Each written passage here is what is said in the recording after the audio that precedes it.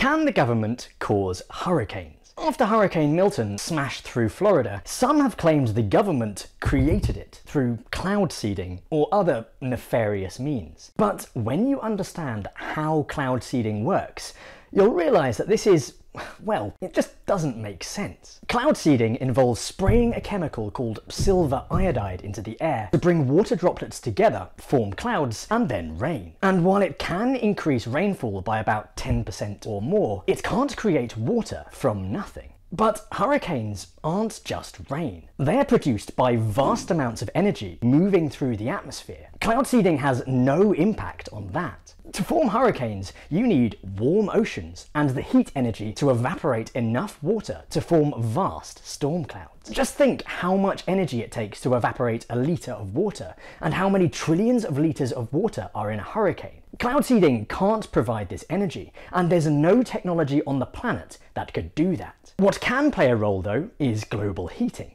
And although humans probably didn't cause the hurricane, we almost certainly made it worse. In fact, over 90% of the heat trapped by the gases we've released has been absorbed by the ocean, and warmer oceans make hurricanes more powerful. So no, the government can't cause hurricanes, but human activity can and has made them worse. Don't forget to like and follow The Cooldown for more climate content.